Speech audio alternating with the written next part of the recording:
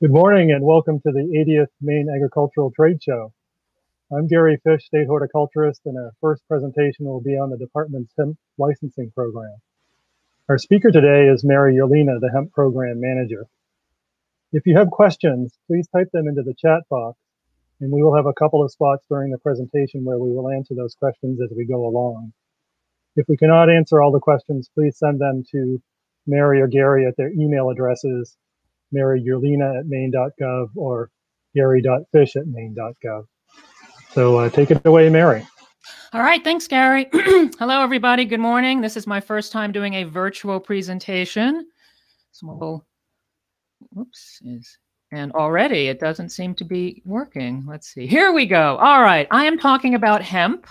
And for a little bit of botanical or taxonomic background, I'm talking about cannabis sativa, and that is hemp, and it is also marijuana. It's the same plant. They come in varying shapes and sizes: tall, skinny, sprawling, compact. They're grown for fiber, grain, resin. There's male plants, female plants. There's high THC plants. There's low THC plant. It's all the same. Cannabis sativa. Here is the brief legal history of hemp. There were flourishing farms in the United States back in the 30s and through the 50s. And in fact, the United States government promoted hemp, especially during the war. We needed fiber for rope and textiles. However, hemp kind of got a bad reputation because of it's the same plant as marijuana. And there was a war on drugs, and by 1970, we had the Controlled Substance Act, and there was this legal union of hemp and marijuana. I think there was very few farms. By 1957, the last farm in Wisconsin closed down that was growing hemp. And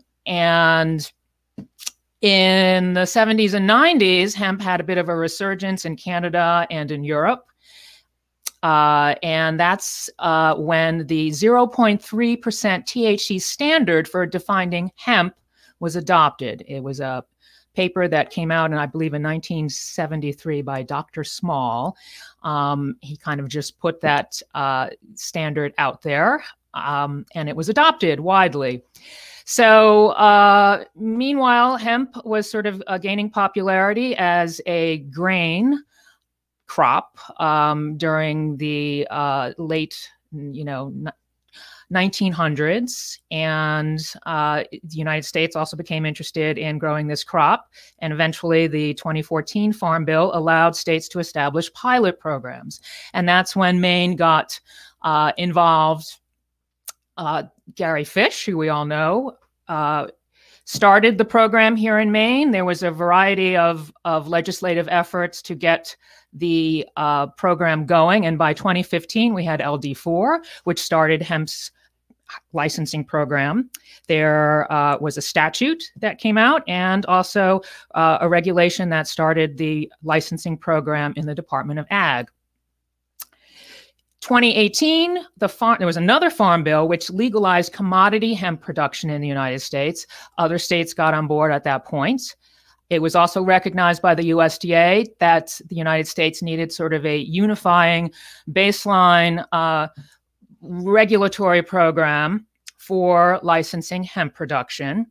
And an interim final rule was issued in 2019.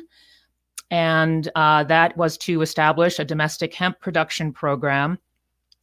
There was 2 rounds of comments for that rule, which probably a lot of you are aware of.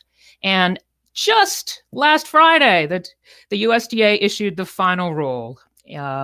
So that's where we are right now. And I will talk about that final rule in the middle part of this presentation. Okay, hemp. Hemp is defined as cannabis sativa that has a THC concentration of less than 0.3% by dry weight. Now, what do we measure when we look at THC? Well, THC stands for delta-9 tetrahydrocannabinol, or delta-9 tetrahydrocannabinol. We all know it as delta-9 THC. And that is what we use to, what we measure here in Maine to define hemp. So we look at a concentration of 0.3% or less delta-9 THC. However, there is a precursor molecule, THC acid, which turns into delta-9 THC upon heating. And the USDA wants total or max THC to be the standard for defining hemp. And there's a calculation there. I don't know if you could see my mouse or not in this presentation.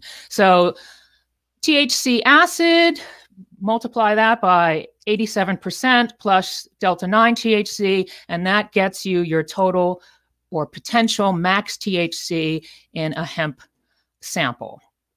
And that is what many labs, well, all labs that are analyzing hemp samples will show you, in addition to the delta-9 THC concentration.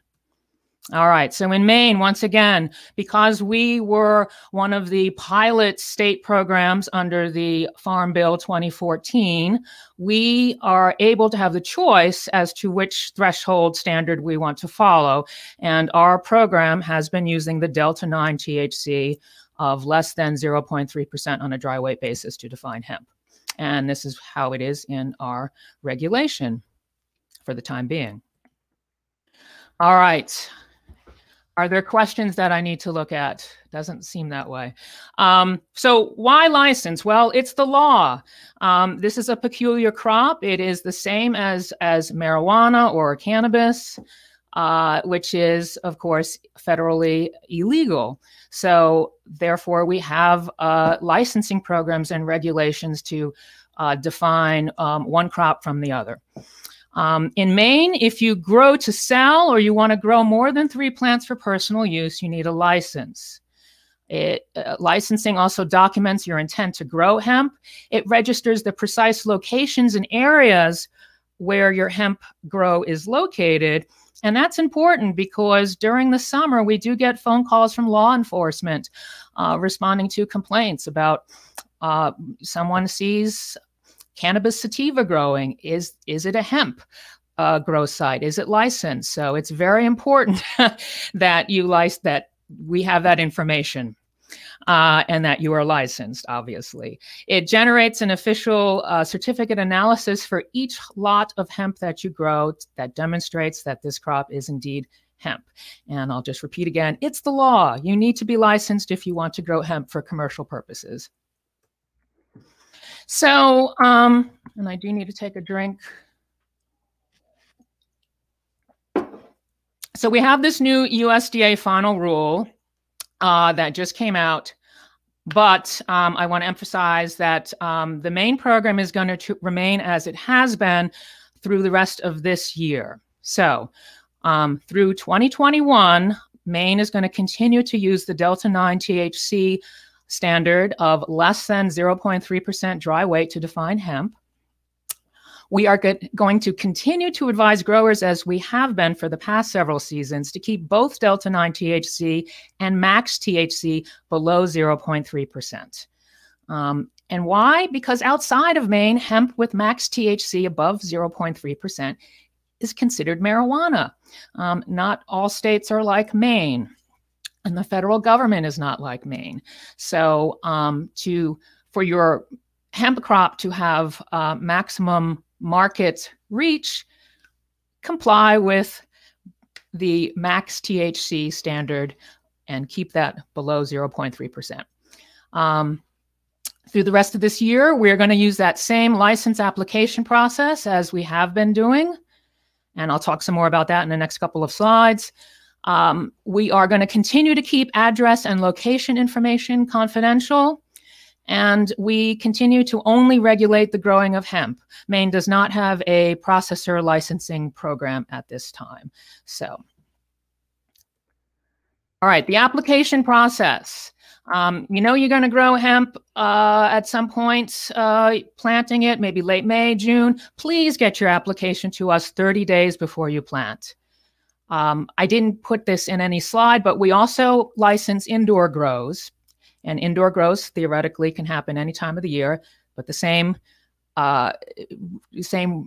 request applies 30 days before you plant, at least. That gives us a chance to process the paperwork and get you with a final hemp license agreement in your hands before you plant. We do have separate indoor and outdoor application forms and separate indoor-outdoor licenses. You need to complete a landowner consent form if you don't own the land or the facility that you're growing in. We can only accept checks and money orders at this time. Hopefully that will change in the future when we can do electronic payments, but right now we cannot. So you need to mail those in. There is a $100 application fee. You send that in with your complete application. If everything looks good and we have all the additional forms and information we need, I will sign a draft license agreement, send that back to you, and then you look that over and you get to pay the licensing fee. It's $500 plus $50 per acre, or 25 cents per square foot. Send that back. We issue the final license agreement. It's signed. We send that back to you. We do all of this by email, primarily. If you don't do email, we certainly can mail stuff to you, but more or less 99% of our document exchanges by email. So please give us an email address that you check often. And please don't send us all your fees with the initial application. This is a metered process. We want the chance to look at your application materials, and it kind of gets confusing if you send the application fee and what you think is your license fee and your acreage fee all at the same time. So we ask that you don't do that. All right. Certificate of analysis. We request, actually, I'm going to jump ahead here. No, well, maybe I won't. All right. Certificate of analysis. Why not? So this is a lab out in Colorado, Botanicor, and they were nice enough to have this How Do You Read a COA website, which you can check out. This is something you should get when you buy seeds or seedlings from companies. And if you don't get it, you should request it, because this is to demonstrate that the parents of the seeds or the seedlings that you are buying are hemp. And what you need to look at, and I'm realizing this is probably very difficult to see in this presentation, but you want to look at the delta-9 THC concentration, which is on this second line here. You could look at the delta-9 THC acid, but what you probably better to look at is your total THC on this line. And it does that calculation for you. It takes the delta-9 and it adds it to the acid, 80 plus 87%, and it gives you that percentage there. Here we go. This is much better. All right. And this particular pretend COA for a hemp line passes because you can see that total potential THC is under 0.3% by dry weight. You can also see what the delta-9 is. It's 0.03, which is good. And you also get to see what some of the other components, the cannabinoid profile, are for this particular hemp line. All right. So you should get that. You don't have to send it in with your application. Perhaps that is something that will change in future regulatory changes. We might ask that to come with your application. But right now, that's something you send in with your planting report, and I'll talk about that in a moment. The application is 2 pages. This is page 2 for an outdoor license application. It looks very similar for the indoor. This is where you tell us where your grow sites are. The form allows for 3 grow sites. If you need more than 3 grow sites, you just make copies of this form. Give us a street address. We do need to know the GPS location of your sites, and please use decimal degrees for that information. Total acreage is something we want to know. And also, what are you growing for? Most folks in Maine are growing for resinous flower crop, but you could be growing for grain or fiber, and that is important for us to know in terms of our planning to do sampling or understanding what it is we're looking at when we do an inspection. Anticipated harvest date is also important information. Oops. Property owner. If you are not the property owner, you need to identify who is. All right, a little bit more on the GPS coordinates. This, I think, is pretty easy, but, you know, everybody has different computers and apps and software and phones. So basically, I open up Google Maps, I click on a spot. This happens to be a field at the Viles Arboretum. Click, drop a pin, and boop, I get this box, and look at that. It's showing me in decimal degrees with 6 decimal places the location of that pin. And I am pretending this is my hemp grow site. These are the numbers that you need to put in your application. When folks send degrees, minutes, seconds, we need to convert them. These are pretty awkward. Imagine trying to put in this in a phone when you're driving around trying to find a grow site. It's not very friendly to machines or to people using machines. So we ask that you use decimal degrees with at least 5 decimal points. Okay. This is our brand new hemp grow site consent form. We haven't had one of these, and we hope this kind of makes things easier for folks. It sort of standardizes the process. You identify yourselves here, and the property owner gets to fill out much of this. Or their legal representative, and they get to sign it. The consent form itself doesn't authorize you to start growing hemp. It's simply part of the application package that you send to us. So we do need permission from the landowner. All right, the application process. You've mailed in your paperwork. You haven't heard from us. You know, it's been a week. It's been 2 weeks. That's odd. Please don't be shy about that. Make contact.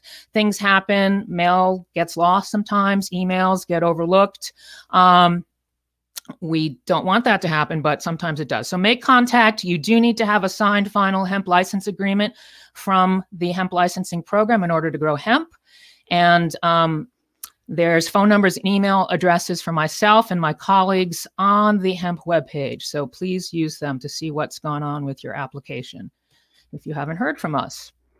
There are some responsibilities, of course, after you receive your final hemp license agreement from us.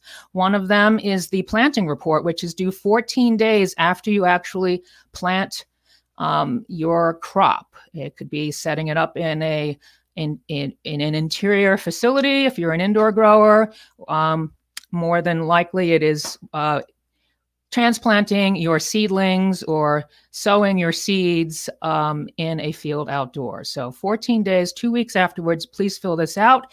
You do need to plant your hemp in lots. And a lot is a distinct variety that is planted at about the same time in a location. That's how we define lots.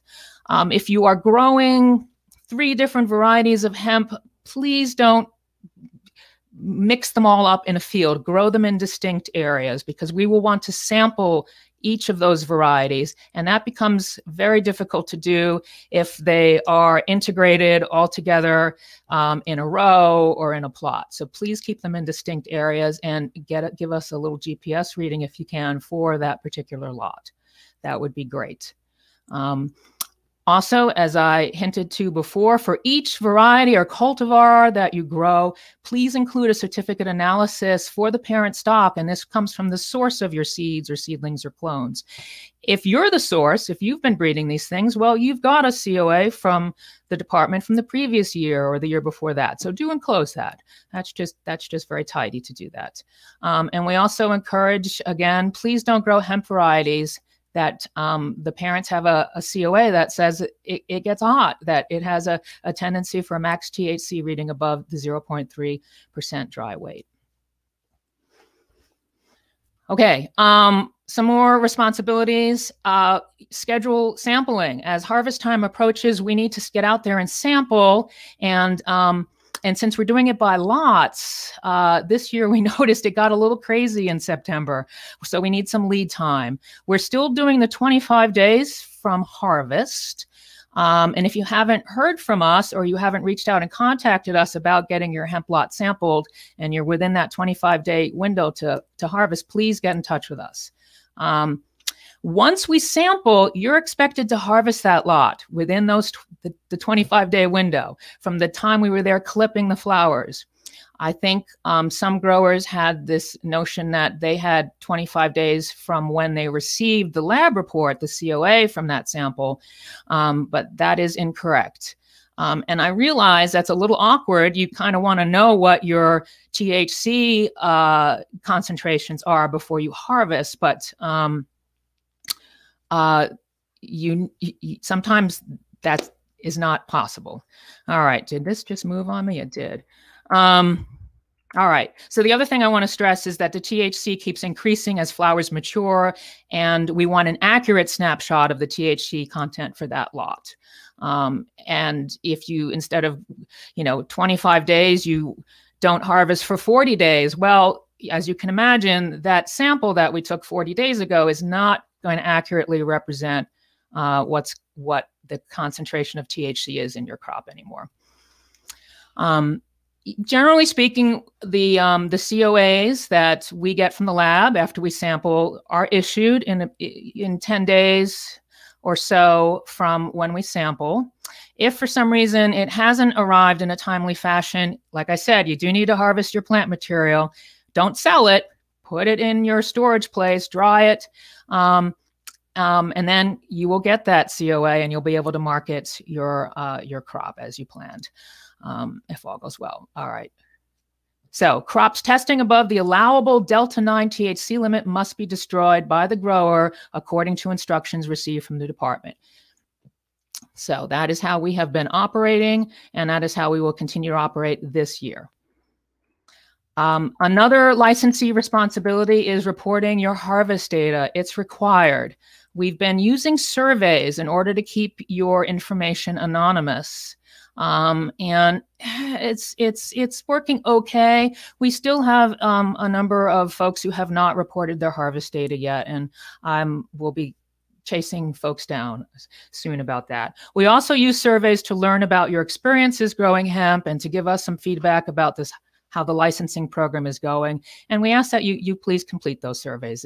It's fun. You can vent. Let us know how things are going. So if you haven't already done that and you were a licensed grower this past year, please finish your surveys. I'm going to pause for questions now, Gary. I'm going to take a drink. All right, Mary. So we had one question that I can see so far. It says, if you want to grow hemp seed for eating, you have to get a license for personal use only. So that's kind of a complicated question. Oh, well, provided you're not growing more than 3 plants for yourself for personal use, that's just fine. Yeah, and you'll need a male, right, if you want to have seeds. Right. Yep. So if you grow any more than 3 plants per person, then you have to have a license, regardless of what you're growing it for. Correct. Anything else? I don't see any other questions. All right, I'm gonna keep going then. Great. All right. Wow, here it is, the exciting USDA Domestic Hemp Production Program final rule. So this came out, I guess we got the little advance notice on Friday, but it just came out this weekend. So this has been long awaited and perhaps a little controversial. There were at least 2 rounds of comments solicited by USDA from the public on this. And yeah, let's go through some of that. So I guess I'll give a little bit of history as well. This past August, Gary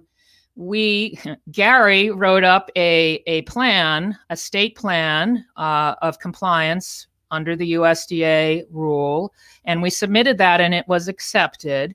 We thought that it had to be done before October of this past year, October 2020. So we did that. It was accepted. There's a lot of moving and changing parts with hemp at every regulatory level. And as it turns out, the final rule was delayed until January right now. To make the long story short, or to cover up the fact that I'm not very good at articulating the details and Gary can do that, we had the opportunity to continue operating under our current program for yet another year. And that is what Maine is going to do. So even though we had submitted a plan and it was approved, we're kind of putting that on the shelf for yet another season. And quite honestly, because of the changes that took place in the USDA final rule just revealed, we're going to have to go back and change things in that plan anyways. And every other state that has an accepted plan submitted to the USDA last year is going to have to do the same thing because there's some differences. So I hope that made sense. So looking ahead to 2022,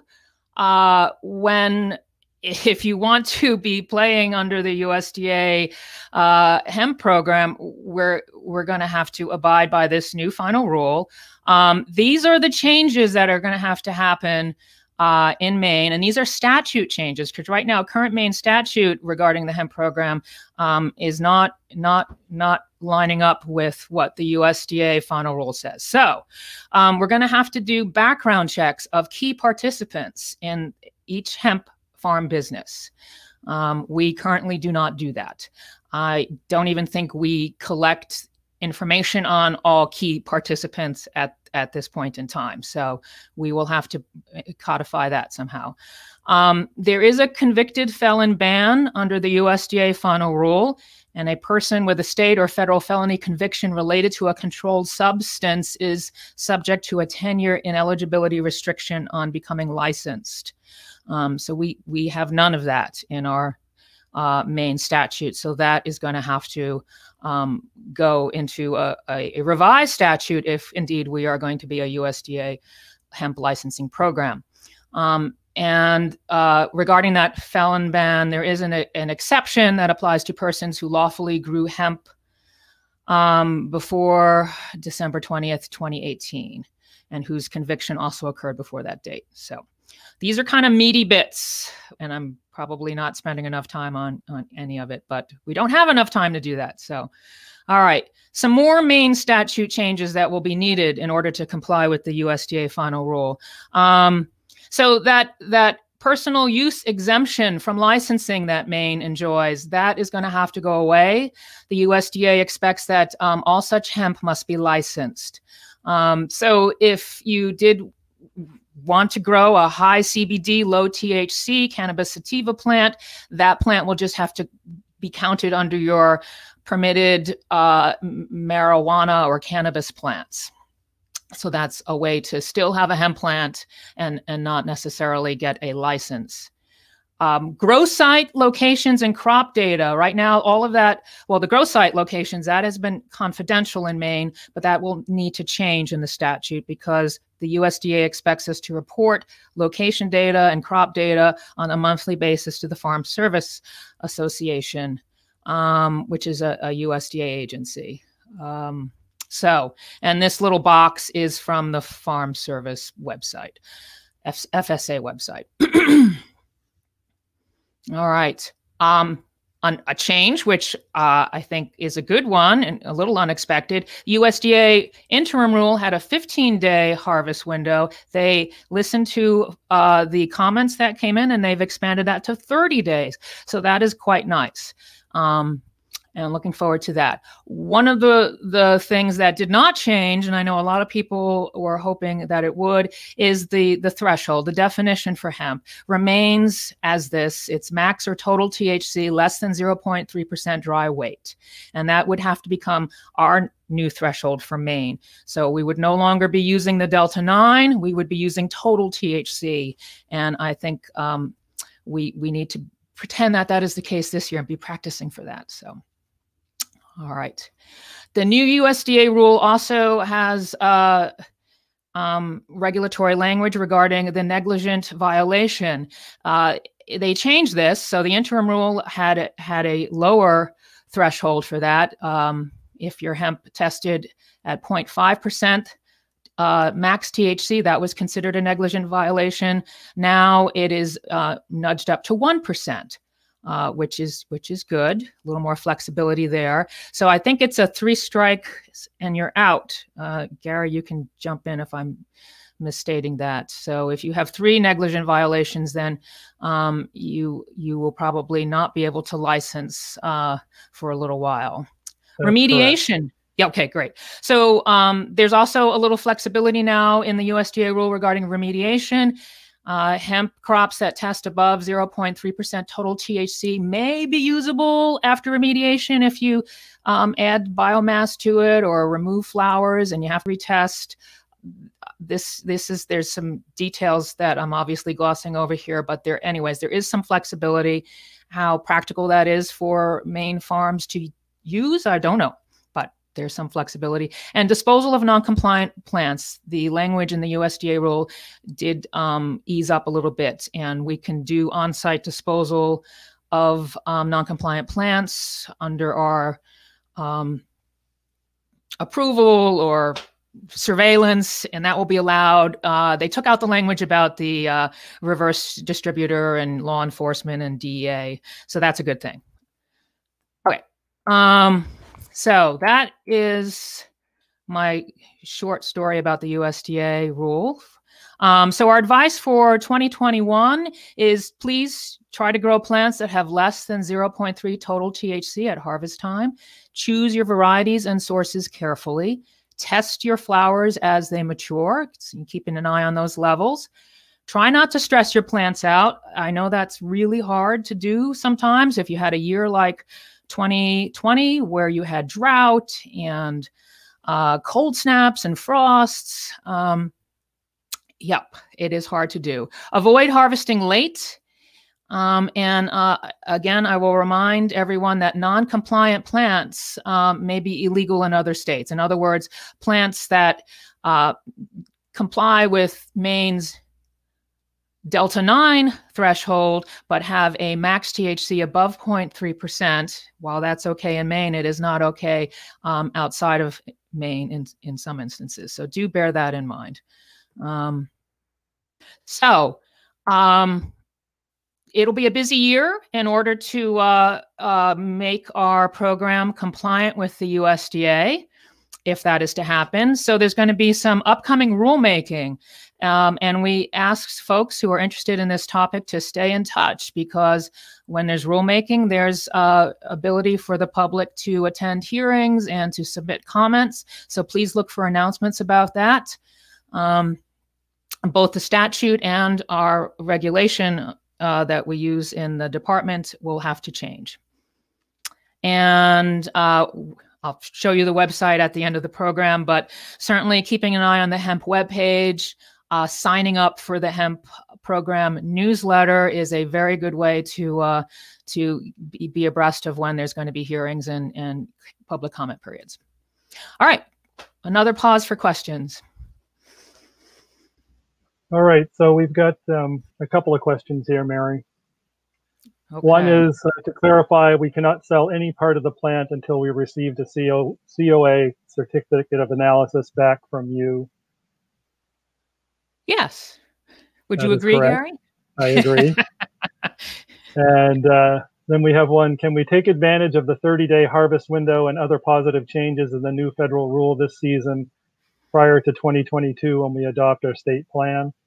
I'll answer that one. Unfortunately, no, we can't, because we are operating under the state law, and the state law is more restrictive, and until that law is changed or that rule is changed, then we have to operate under that. And then the next one is, do hemp farmers qualify for drought assistance program payments for 2020 growing season if we are registered with FSA and also grew in prior season? That's a great question, but I don't think we can answer that one. I didn't hear you. You can't answer that one, Gary? I don't think we can answer that one. Oh, I think we have to ask FSA that question. I think it's possible, but I do not know for sure. Definitely have to go to FSA on that. That would be a good topic for a little newsletter thing too, I think. I'm going to write that down. Drought. Anything else? And Nope, that's it for questions right now. Okay, I shall continue. Oh my gosh. Okay, I guess this is the part of the show where I show some pictures and talk about maybe some agronomic aspects of hemp growing. Yeah, so growing hemp in Maine. I am not John Jemison. Hopefully folks know who John Jemison is. He's an extension professor with Maine Cooperative Extension, and he has been really excited about hemp as a crop. He went to Colorado and did a sabbatical out there. He's been working on some Maine farms this year. So I will give you his information. So he is a good person to reach out to if you want some really good information on site selection and growing. But I'll give you some highlights here. So hemp is a lot like a small grain or a corn crop in terms of where it will do best growing and in terms of its nitrogen, phosphorus, and potassium needs. So that is something to keep in mind. Folks like to say that, you know, hemp is a weed, it can grow anywhere. It's amazing. And while, you know, certainly I've seen cannabis sativa plants in some pretty stressed out rural locations, if you're trying to grow this for a saleable crop, for resin or grain, you certainly don't want to give it a rural landscape to grow in. You want to do better than that to get a good crop. So good site preparation is definitely recommended, as well as finding appropriate fields. Hemp likes actually a reasonable amount of rainfall or water during the growing season. I think it's up to about 30 inches, 25 to 30 inches over the season. And it needs a fair amount of it early on to get established. However, hemp doesn't like to be waterlogged. It doesn't want to have wet feet. And this is an image to illustrate that. Perhaps it's not that obvious in this format, but this soil over here is kind of waterlogged. You can see it's dark. It might even have a little crust forming on it. And you can see the difference in the height of the plants. The cannabis that was, I don't know if it was seeded or transplanted, that are in sort of higher and drier ground here are much taller than the ones that are in this wet area. So it really doesn't like to be in waterlogged circumstances. So choose sites that have well-drained, loamy soils, silty soils, good organic matter content. I've seen plants installed in compacted ground, and they don't look very happy. You do need to sort of work the soil. You want to have beds for your plants to grow in.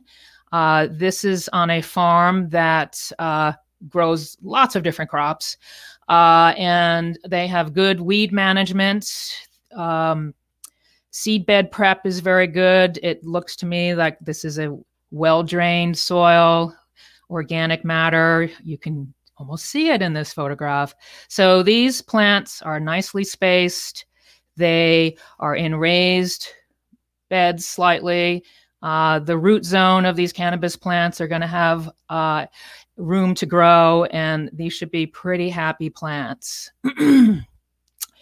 Weeds are a common problem, especially in the early part of the lifespan of your cannabis plants. Hopefully folks are mostly transplanting plants, especially if you're growing for resinous flower. I think that probably works best than seeding. And weeds can be a big problem for young plants. Once the cannabis plants get larger, they can muscle out of some weedy situations, but certainly a plan for weed control is recommended.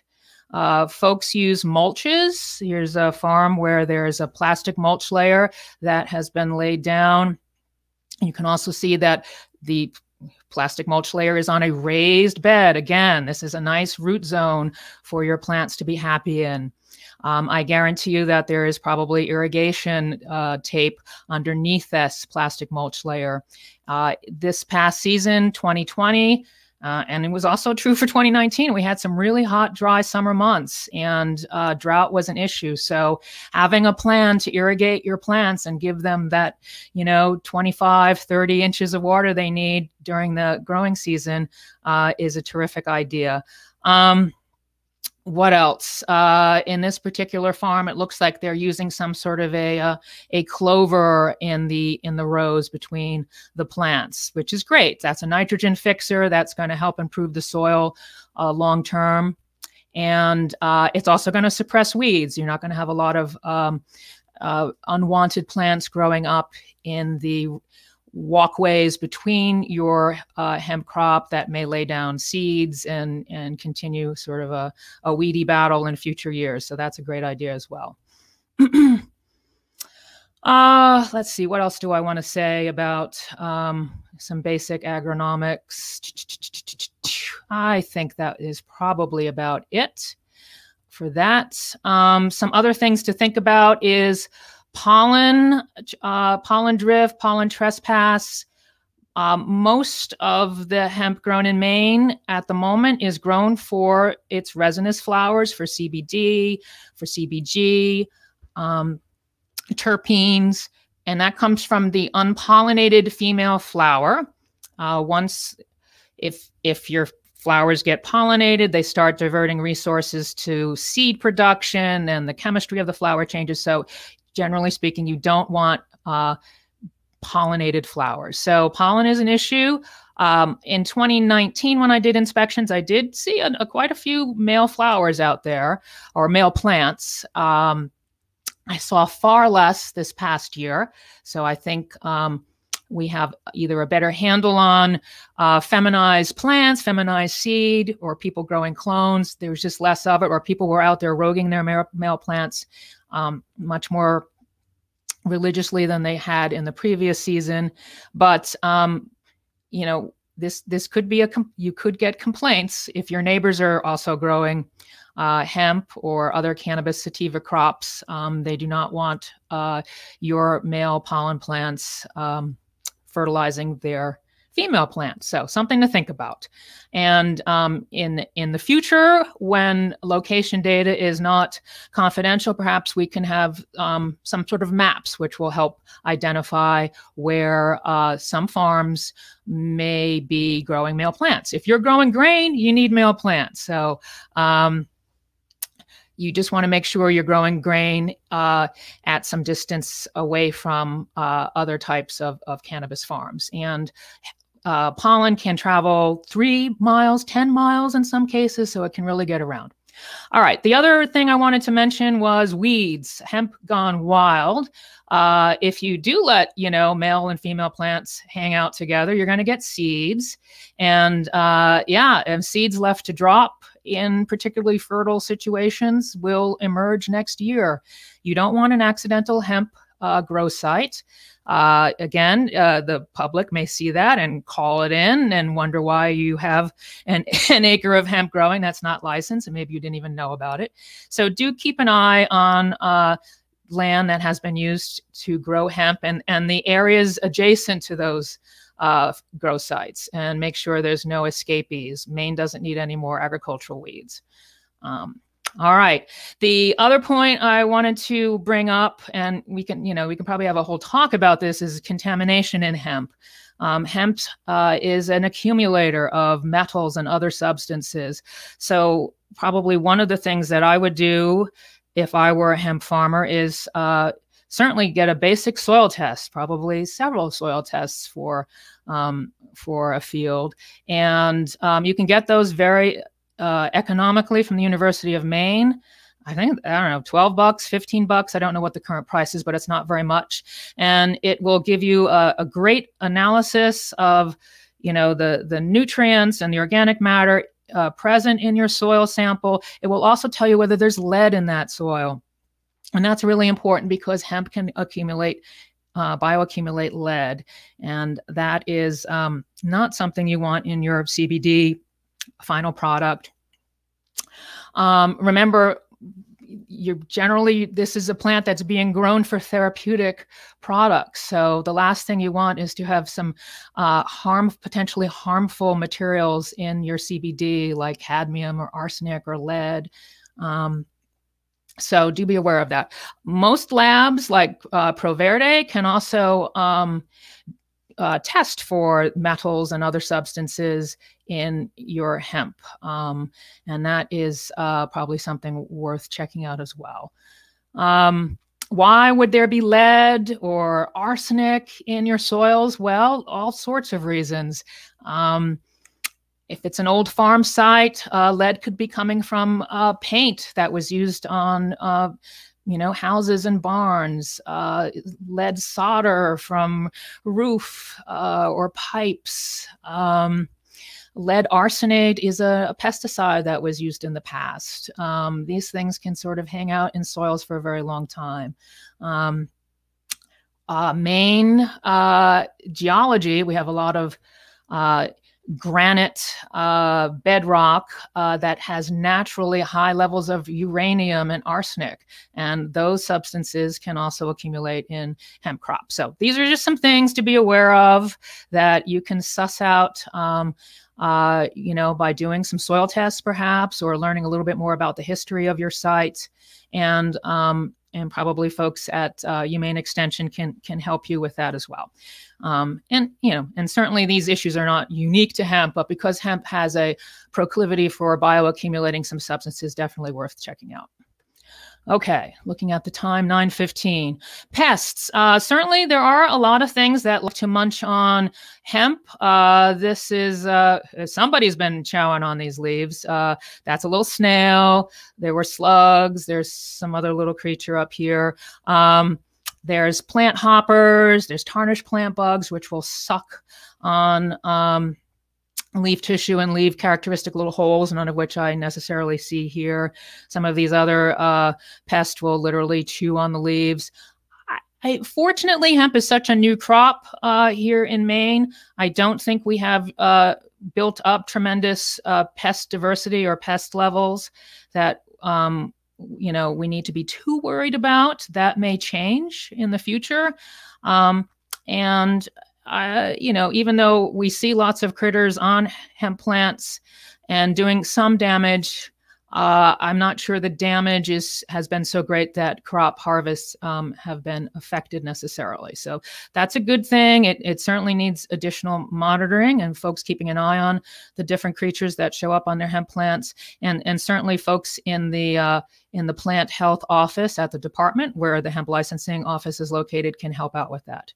And we have an IPM entomologist, Kathy Murray, who loves to look at pest critters and identify them and figure out non-pesticidal ways to deal with such pests. All right. So this past year, it must have been a boom year for voles. I had a lot of voles in my garden. They were taking my pepper plants out of a greenhouse and dragging them into a hole in the ground where they were nesting, like a tremendous amount of pepper plants. I was very upset at the voles. Apparently, they were doing this on hemp farms as well. These little critters, super cute. They like cover. And I'm guessing this was a sort of snow covered or had some sort of mulch layer over it. But here's you can see their little trails through the turf. Through the turf. I had a lot of mulch hay in my greenhouse where they were living and creating these tunnels. Hemp growers often use mulch, plastic mulch. Provides awesome cover for voles, and they will make their tunnels right under the mulch, the plastic mulch that goes right next to all of your hemp plants. And in one farm in particular, they had a lot of losses due to voles. What you can do is put little mouse traps. You don't even have to bait them perpendicular across these little trailways.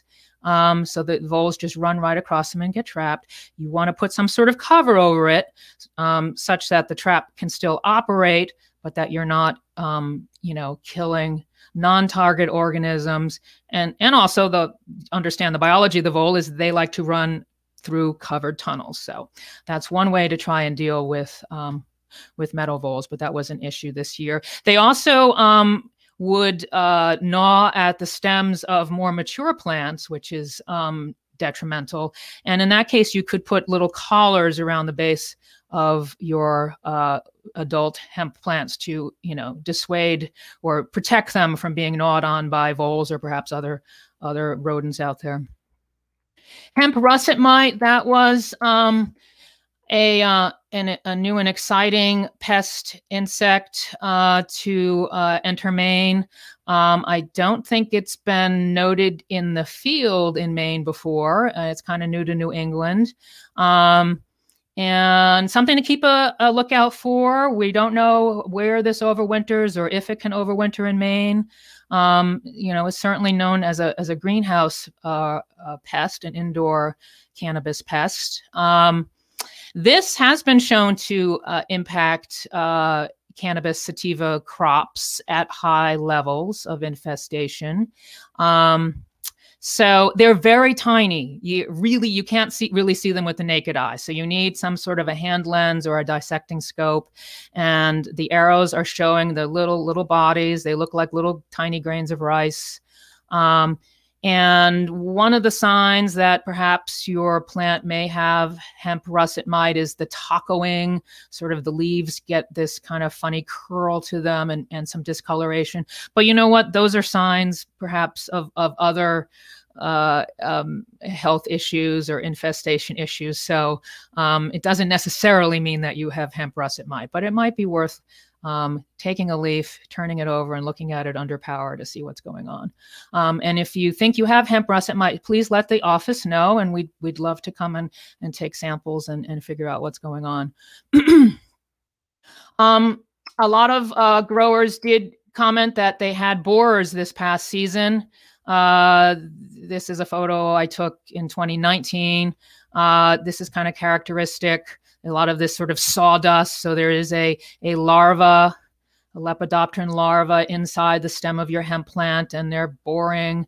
And this is some of the stuff, the junk that they are creating. Eventually, this will probably snap, and that's not good, particularly if the borer is at lower levels on your plant.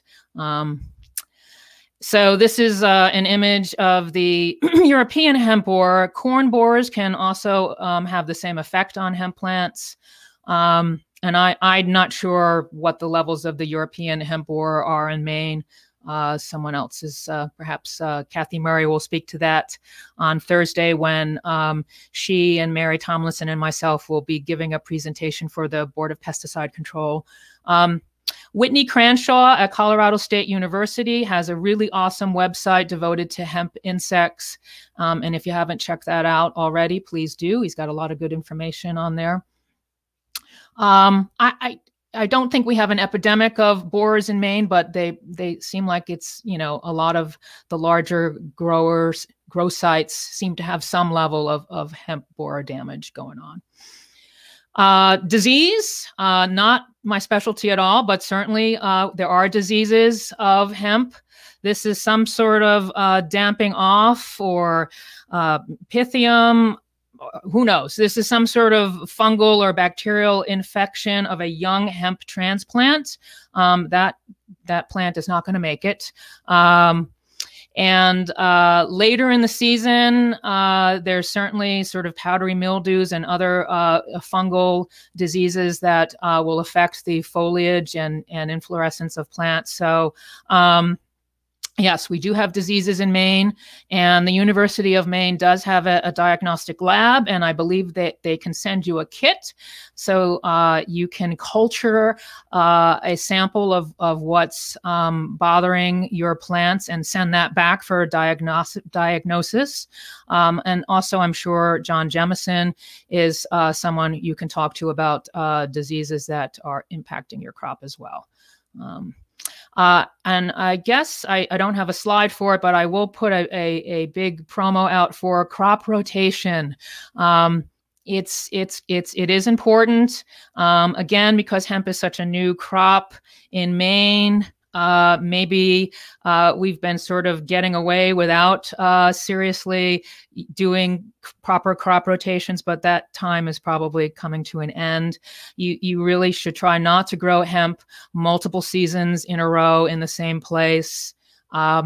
Diseases do build up, pests as well. So come up with a plan, a crop rotation plan for your hemp enterprise. Another problem this year, a lot of growers lost beautiful plants, unfortunately, was frost. We had some frost events in June at the beginning of the season, which took out some seedlings. And then we had two rounds of pretty good frost in like September and October, and we still had plants out in the field that were finishing up. And yeah, not a pretty scene. It almost looks like it got hit with an herbicide in some cases. Yeah. Good to know the difference, obviously. So that was a problem. And learning more about varieties and cultivars that have a longer, or actually a shorter grow season, right? You want to avoid, you want to have a tight growing season as opposed to plants that take a long time to mature, because the longer you go, the more likely it is that frost is going to happen. So that is of interest. And also perhaps there are cultivars out there that can withstand frost better than others. And I'm sure that's the case. So all right. I did warning, Mary. Okay, 1 minute warning. Good. I'm almost done. All right, John, 5 minutes. 5 minutes. All right.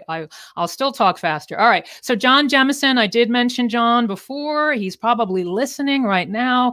He is awesome. He's going to have some. He's had programs for hemp growers in the past. He's going to have some virtual ones in the coming months. Yes, there's his contact information. And he's a great dude, fun to interact with. So pesticides. All right, here's what I have to say about pesticides. There are not a lot that are approved for hemp. Kind of makes sense. Again, cannabis sativa, it hasn't been a legal crop. And hemp has been legal for just a few years. So scientists and EPA regulators, et cetera, have not had the opportunity to work with this crop and to do the research they need to on various chemical pesticides. That is changing. The other thing I want to say is that this is being grown, again, as a medicine. So there's lots to look at when you apply a substance, a chemical substance to hemp. People will be eating your hemp or your CBD products. People may be smoking your hemp or your CBD products. People are applying hemp and CBD products to their skin. So there's lots of ways that these products are used, and there's lots of ways that chemicals that may be applied to the plant may be taken in by the human body. So there's lots of things that have to be checked out before pesticides can be approved for use. We also, Mary, before you move on, I want to add in the fact that pesticides does include all kinds of natural things too, not just chemicals. So it can include anything that's approved by OMRI or used for organic purposes.